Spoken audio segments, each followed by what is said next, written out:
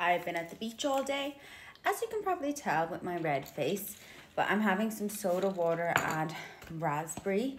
I've been trying to drink less Coke and things, so I got into the soda water and now I can drink it without anything in it, but obviously it's nicer when I put raspberry in it. But yeah, so I've been at the beach all day and I'm about to get unready from the beach. First, I feel like I need to hydrate. One of them girls that is only taking one trip, so everything is coming with me in one trip, even like in and out of the van and stuff. I just can't do it. You know when you do something during the day or in the morning or night time, and then when you wake up you're like, oh, I'm so happy I did that for my future self. That's how I feel about tidying up the room last night.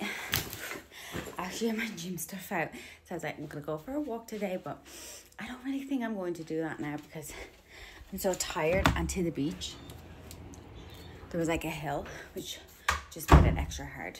So first thing I'm going to do is just show you what I'm going to use in my hair. Alberto, the really cheap conditioner. I have one of those for putting on my hair while I'm in like the beach, going in and out of the water, just to help with the condition a little. I've been the tripod and I can't get it straight, so you're just gonna have to watch me a little bit lopsided for the moment, but I actually still have like my swimsuit on, so I'm just gonna go through exactly what I'm gonna use on my body or my hair. First things first is, normally I have pink in my hair and it's the Bleach London pink, but because I've been in and out of the water so much, it's not very pink, so I'm not going to bother putting pink in it today. I'm just not sure. I don't think so. I might do it tomorrow, but because I want to put out my hair dry and my hair is super salty and it actually needs a scrub, I'm not going to do the pink. But the shampoo I've been using is the Ordinary. I really like this one. I feel like it's been good for my hair. Then I have the conditioner, but the conditioner is running low and I feel like my hair needs a little bit extra, so I got this in the Chemist Warehouse. Not great at all, but I did buy it and it's a big tub, so I'm going to continue using it for another while, and then I'm going to get out of the water and do rosemary water on my roots.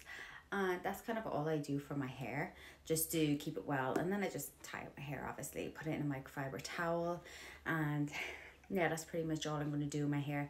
I like to keep it pretty simple. I think less is more with hair and skin. Always works better for me. Like, my hair has been growing better, it feels better since I've been using less product, so that's why I'm going to do it. Yeah, I'm going to do another story time soon. I have that liquidy.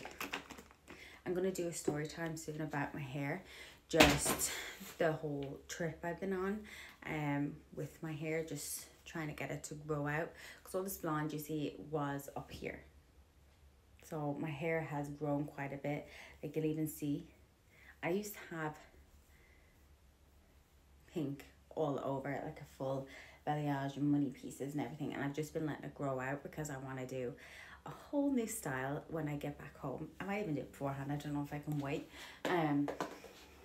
But now that I have a wedding as well, I want to try find perfect hair for me, but I am looking to try get it a little bit more sandy and blonde, so might even risk it myself, who knows. So yeah,